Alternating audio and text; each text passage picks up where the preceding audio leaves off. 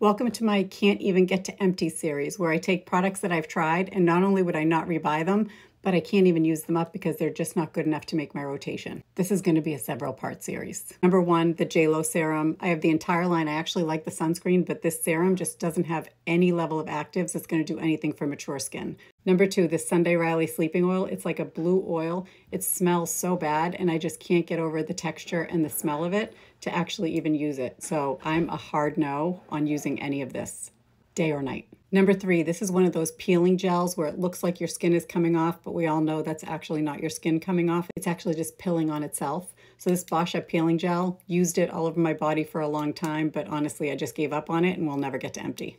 This Eminence Phyto mask, I actually love the hot mask, but this regular mask is just a bunch of green goop.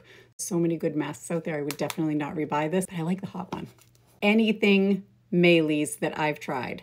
I've tried the B-Flat, which is supposed to flatten your stomach, the B-Flex, which is supposed to tone up your arms, the B-Poise, which is supposed to be a neck cream, and the B-Tight, which is for your bum and thighs. The claims that these products make are absolutely ridiculous. I'm embarrassed that I fell for it. I actually gave the bum one a legitimate try, but hard no. These are crazy. Stay tuned for more. Can't even make it to empties.